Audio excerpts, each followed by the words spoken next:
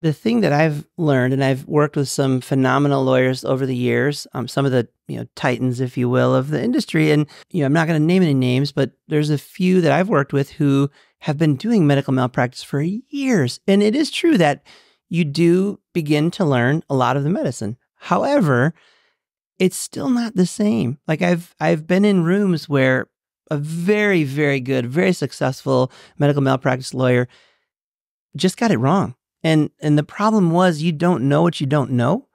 And that's what makes you dangerous. Welcome to the Tip to Scales podcast, where we discuss running and growing your law firm. I'm your host, Maria Monroy, president and co-founder of LawRank. Today, I am joined by Peter McCool. I'm super excited about this episode. Peter is an ER doctor, also a lawyer.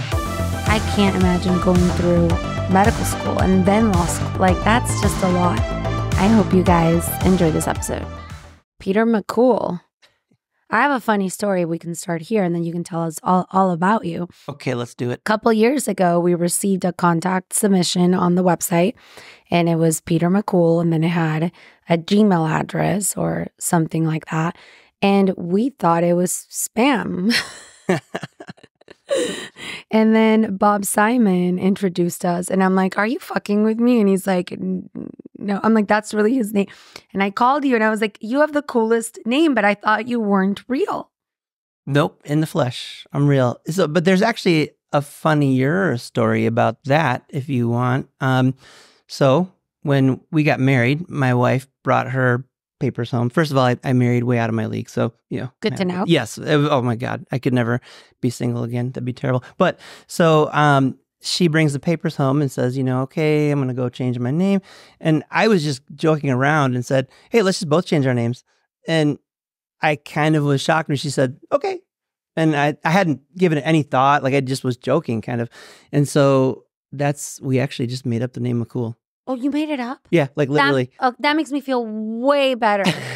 That's amazing. Now, let's start here. So you are every parent's dream on crack because you were an ER doctor for how long? 18 years? I mean, I still am. So you still are to this day? Yeah, I just worked a 48-hour shift like just a couple days ago. That's crazy. Yeah. I mean, my goal is to eventually not do that. But you're also a lawyer. Right. Yes. How long ago did you go to law school? I enrolled, it was 2016, and I did the part-time program at Loyola in Chicago. And it was a new design at the time. It was every other weekend on campus. So I still worked like 80, 90 hours a week in the ER and then did law school kind of on the side. And graduated 2020, of course, right into the pandemic, which was amazing. And all the job offers they had were sort of, let's give it a few years because, nobody knew it was going to happen. And then you were so needed at that time in the hospital. Yeah, I was working quite a bit. And, especially at that time, we really didn't know what was going to happen with COVID. I mean, was the world ending? I mean, nobody really knew. How do you have the energy, though? Like, that's an absurd amount of I think it's probably a combination of semi-controlled ADHD, caffeine, and just a curiosity that is sort of always there. Wanting to learn more, I guess. So what's next? Are you going to become a scientist or something? Well, actually, kind of. No, you're kidding me. Okay, so sort of. So there is a program that I'm enrolling in at MIT. It's in the Applied Data Sciences program. I was joking, dude. I know, but I had to jump on it because this is I'm so geeked out about this new venture to add to the toolbox of being a lawyer doctor, and it's using artificial intelligence and coding and programming to use this thing called predictive analytics. And I'm super excited about it. You can basically, there's a few, you probably actually know a lot of these lawyers like Sean Claggett. Yeah, I love Sean. Right. So he works with, there's a couple who does this, John and Alicia. They actually live in Spain. Oh, wait, are you talking about John Campbell? He's been on the podcast before.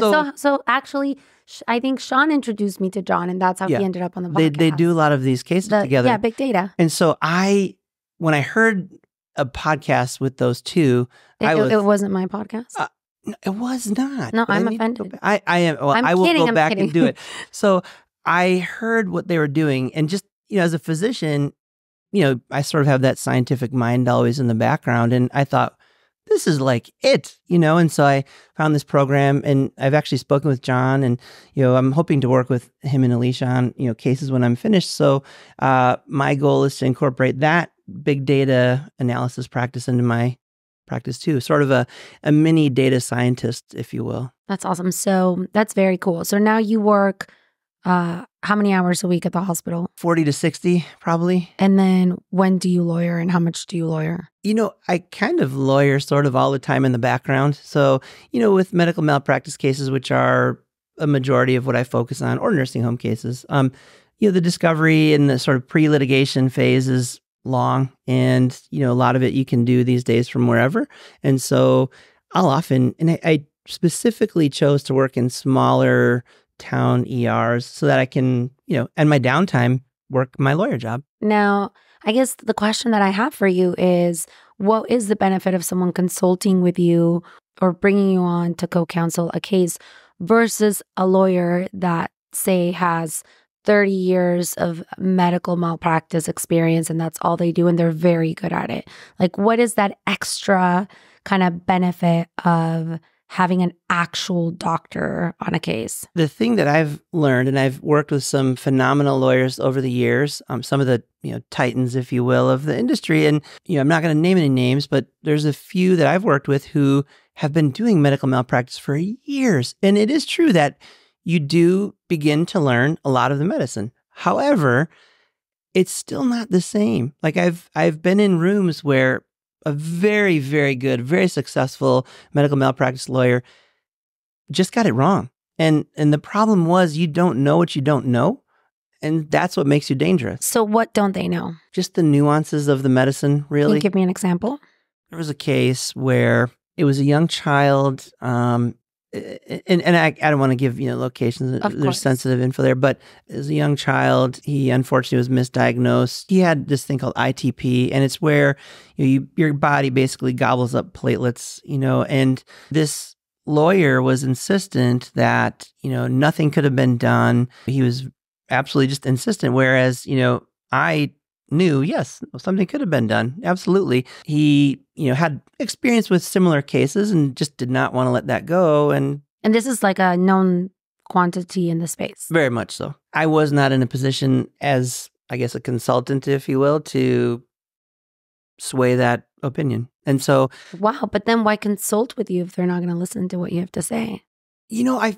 Well, that's a great question, one that I would ask them, but... All right, give me their name. Yeah, I did. Well, at the end of the day, though, I think that that's the exception rather than the rule. Most of the folks that I do work with, even right now, I'm working a number of cases with a lawyer who has spent the last 20 years doing medical malpractice work, and, he takes the approach of, okay, we're going to work on this case. I go through all the medical issues with him, but then he'll also pick my brain as far as the litigator piece of it, the lawyer piece of it. To be able to meld those two together is not necessarily easy if you don't do both of them on a regular basis. If you could give lawyers that specialize in medical malpractice any advice besides consult with me, what would it be? Always ask yourself, what am I missing? And keep looking to the literature, keep your options open, because it's very easy to get tunnel vision, especially when you're invested heavily in a case. You want a particular outcome, you're sort of naturally biased toward that, and it could be very easy to lose sight of the big picture. And so, especially in the early stages of working up a case and explaining it, I think that as a lawyer, and only a lawyer, even if you're the best at doing this particular type of work, be humble and ask yourself, is there a better way to tell a story? Because at the end of the day, it's the story that'll matter. You'll be able to get the evidence. You'll have the experts help you with that. Maybe if you're unclear on an issue, you'll rely heavily on a couple of experts. But at the end of the day, us doctors, the good ones anyways, and I'm not sure if everyone would maybe necessarily put me in that basket, but I enjoy the storytelling of medicine, so I can come off of a phone call with an expert, that I'm, well, not an expert, specialist, let's say about a stroke. And we're talking through, okay, yeah, I think this patient actually does need to come down by you for, procedure where they can open up this blocked artery and use special medications that, aren't available everywhere. But at any rate, I can go from that very complex conversation to the bedside and talk to the family and convince them to see it from my side, my point of view, and I have to get these people to make decisions in like minutes because the clock is ticking and either, they're losing brain cells that are not going to be able to be saved with every second that ticks and there's a blockage, or similar for a heart attack. I can take a very complex issue, convince the family that this is what's going on. Here's why, here's how we know it. I know this is scary, but we're going to do X, Y, and Z. And if you can break it down in a way that they're comfortable with, they understand that and they'll see it from your point of view. And similarly with a jury, if you can break it down to the level where your everyday average Joe they get it, they're going to side with you a lot of the time. And how to sort of tell the story in a way that allows the jurors to answer those questions themselves. Then they validate, oh yeah, that's what I was thinking. And I was right, And so you can, I guess, load yourself up, if you will, for success by being able to translate the complex medicine into a narrative, a story that is told and understood by the jurors better than, let's say, somebody who might be a great medical malpractice attorney, but they don't have that experience. They've never spoken to a family in crunch time, while everything is on the line. That person could die right in front of you if you don't get this right. Have you been able to try med mal cases already or not yet? The problem is I have worked on them. It's just most of them settle. And since I became licensed in 2021, I just haven't had one that has gone to trial. So a couple have settled. I've taken in new cases, new work. I've worked on, existing cases with other counsel as sort of off counsel or, as a consultant. But, since I graduated, I haven't had a case go to trial yet. I guess that's not a terrible thing. We'll have to have you come back when you do. I'll be ready. Okay, I can't wait. So now, how does it work? If somebody wants to consult with you, what are the services that you offer? Do you consult for someone that's like, hey, I think I have a case, but I'm not sure? Or do you only consult on like, let me look at this and see what I can tell? Like once there already is a case, how does it work? Actually, I'm pretty flexible when it comes to that. And I think you have to be just to, I guess the way I see it is I want to help all of my fellow plaintiffs' attorneys get sort of that, I don't want to call it an edge because the deck is already stacked against us in terms of the defense and the resources they have, in comparison to us plaintiffs' lawyers who do this work. So I will do whatever it takes to help my fellow attorneys across the country litigate these cases. And so, for example, right now, I have several cases where it's just a very simple question and, kind of in and out. But I always sort of leave myself in the case as a consultant, and they'll come back to me periodically, ask a question or two here or there. And, it just, whatever their needs might be. And do you bill them hourly? Yeah, at least, but that's also the client's sort of preference. Now, I have had also cases where I've just charged a flat sort of fee, and it's sort of the whole shebang, whatever you need through the life of the case, I'll help you out with, and even offer to, I'll give you my consulting fees back if you want me to come in on the case as, off counsel and just try it with you. Have you been able to do that yet or no? Not yet. Been a bit more than a year. So several cases have come in and they're still these are very slow moving pieces, but they'll get there. I can't imagine going through medical school and then law school. Like that's just a lot. That's really cool. I don't have it in me.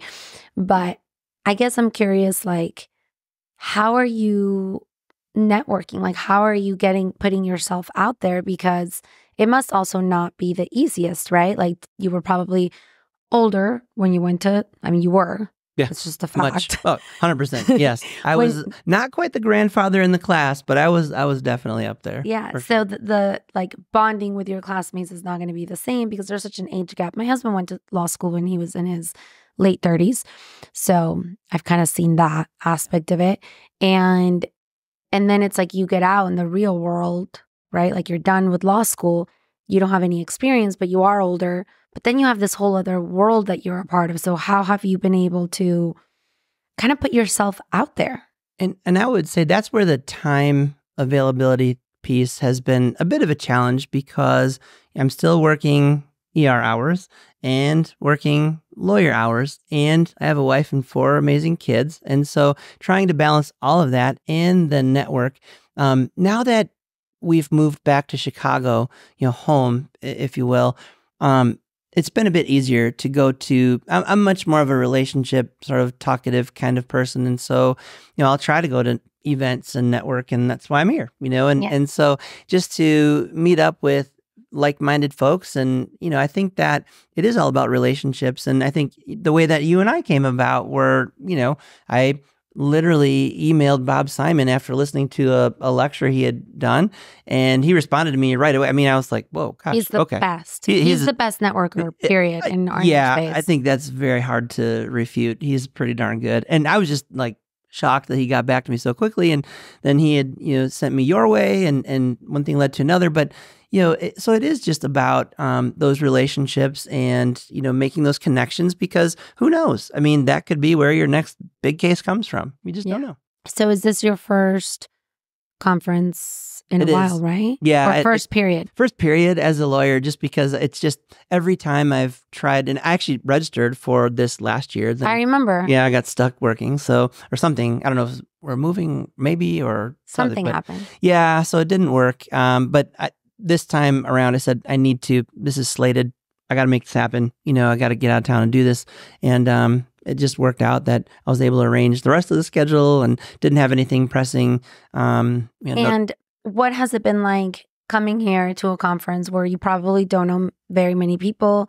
Do you find that people are welcoming? What's it like? Because I think a lot of lawyers are afraid to network and put themselves out there. Yeah, I am an extrovert, I think, so it's not too I mean, I could be in a room full of strangers and still talk to folks without really much difficulty, but I do think it can be daunting. You walk in, I mean, I just got here a few hours ago, so you walk in and it's just packed with people, and, most of them are lawyers from, all over the place. I mean, I think it's really neat.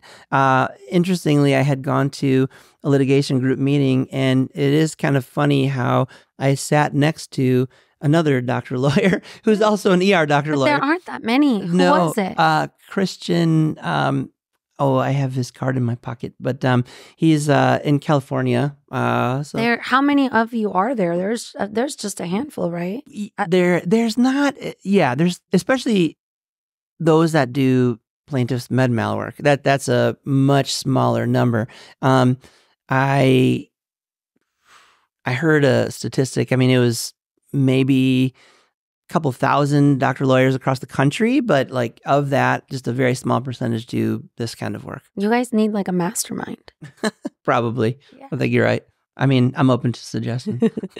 Now, tell us about your new endeavor. You just partnered up with a firm, right? Yes. So there is a national firm, LawMD.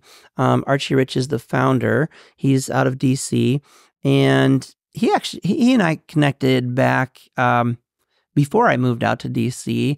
But it wouldn't have worked out or made sense in my role at the time. I needed to get in with a firm and learn how to, litigate these cases, because they're big and complex. And so I needed to, from intake to settlement trial, I needed to go through that. And so the past, ever since you got your bar card, which was when, 2021, yeah. You worked at a law firm? Yeah. In DC, right? Yeah. Just for context, what were you doing there? Med mal cases? Med mal cases. Okay, cool. And then you went off on your own? Yep. Recently? Yeah. And now you've partnered up with LawMD. And what it does, I think the concept is outstanding. It brings together a bunch of doctor lawyers who do plaintiff's medical malpractice. And the goal there is to have physicians in as many specialties as we can, or subspecialties, that are also trial lawyers who want to try these cases, and most of them who have been trying these cases for sometimes, in some cases, decades. And so I think I'm by far one of the younger, or I don't know, my quotes, yeah, I'm on camera, so the quotes were there, but younger lawyers, at least in the group. And in age or in experience? Both. Oh, wow. Yeah. Okay. I mean, I'm not sure. I do know. Well, yeah, I guess like just the fact that somebody has to put themselves through medical school and then go be a doctor, like it's never going to be like a 24-year-old kid or, but, yeah, no, you know. that's, or if they were, they'd be incredibly like genius. But yeah, I guess it could happen. I mean, so, but no, so it's, Archie had asked if I would open the Chicago office of LawMD, and this was just sort of a recent development that we had been working on for a little bit, but weren't sure how we could make that work. And he just went through a very big marketing campaign that's going to launch in the Chicago market. I'm soon. Bummed that I wasn't part of that. Well, if it was mine, I'm teasing. you would be. I'm just teasing. You know. Oh, I know, but honestly, I'm a loyal fan, You and are. so I would bring you in the fold. Thank you. I appreciate that. Of course. So, what are you most excited about right now? Life in general, I guess. I think there was a time when I was in law school, towards the end especially, where because it's COVID and you're just getting so burned out of medicine, and you're thinking like, I'm so close to the finish line. I just need to pass the bar exam and, then get out there and start doing this. And, but then you pass the bar and you realize, well, now I got to get experience, and it's like, okay, but that's fine. I'll do that. And then, you do that and you decide, hey, I'm going to start my own firm. This is a great idea. And I'm going to do a super niche firm. All right. How are you going to pay the bills while you wait for those cases? Like you might get a $20 million birth injury case that's buttoned up, absolutely as good of a chance you can get, but you might not get paid on that case for like 10 years. So, yeah. I mean, I have a family. So, does your wife work? Well, yes, the hardest job I think in the world. She's at home with the kids. That's the best answer ever. But I'm telling you, like, wow, that is the best answer ever. But it's the truth. She, I have to give her credit. I mean, I couldn't do that. Like, what I mean is you're a single salary home. Yeah. But I was thinking about this the other day, like if, she, let's say, got really sick or something happened, like, I don't know how I would make this work. I don't know, it's just such a symbiotic relationship that we have, because while I'm gone and I travel for work, so my ER job is way up north in Wisconsin, about 5 hours away from where I live in Chicago.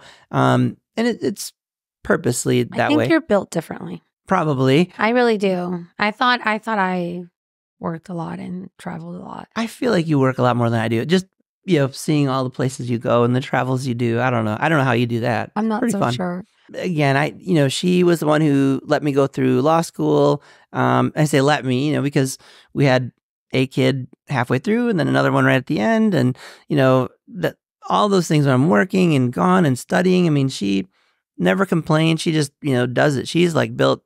But do you feel guilty about not being around as much for the kids? A lot. Yeah. I mean, and you go through these sort of waves where, you feel real guilty and, but I do make every effort to try and keep that the center of life no matter what. So for example, if I, work a 48-hour shift, I might have 24 hours off and then work another 48, let's say, which I do fairly often just to stack, the shifts together. Well, it's a 5-hour drive home, but I'll drive 5 hours. Do you sleep first though, right? No, I just go, but I've learned over the years that I don't drive if I'm tired. So if I'm tired, I'll pull over because I have no shame in that. Like it's, I don't need to push through that much, but I'll drive 5 hours, get home around 1 PM, pick the kids up from school, with my wife, go to whatever, like a basketball game or something, just be able to like put them to bed and then turn around and drive back up to work, another 5 hours. But it's, and my wife thinks I'm nuts for that, but I think you're nuts for that. Everybody listening right now thinks you. Again, you're built differently. I mean, that's awesome that you have that in you. But it's, but that's part of the guilt, I think, too, is like, I don't want to have the kids feel like, dad is never around and, his job was more important than us or, things like that. So I just want them to know, like, I'll do everything I can to be there and try to do whatever I can to make it work. And also, I know that eventually, like, once I'm cutting down the ER hours, which will, happen over the next couple of years, then I'll be at least nearby home. I won't have to drive 5 hours Why away. a couple of years? You never know. No, right. You could get it could be an amazing settlement. Yeah, it could be like a week or two from now. Who knows? So I think you should manifest that. I think I will. Yes, I'll let you know how that goes too. I think it's going to be good. The positive vibes. Yeah. I like it. Yeah. All right. Well, how can people get a hold of you? My email is pmccool@justicerxlaw.com. Or I have an office number. No, I think we're good with the email. Yeah, that's probably the best. We'll put it in the show notes. Yeah. And if you check out his website, LawRank did it. Yes, they did. And they did can I just plug here? LawRank is absolutely fantastic. Every step of the way, they've been amazing, especially to a non-techie, at least yet, person who does not know anything about that, never did anything with websites or anything. They really were very patient with me in setting up this amazing website. So yes, I would encourage you to check out the website as well. Thank you. Well, thank you so much for joining me today. I really appreciate it. Thanks for having me. This has been a blast. Thank you so much, Peter, for everything he shared with us today. If you found this story valuable, please share it with someone you want to see succeed. Subscribe so you never miss an episode, and leave a 5-star review. It goes a long way to help others discover the show.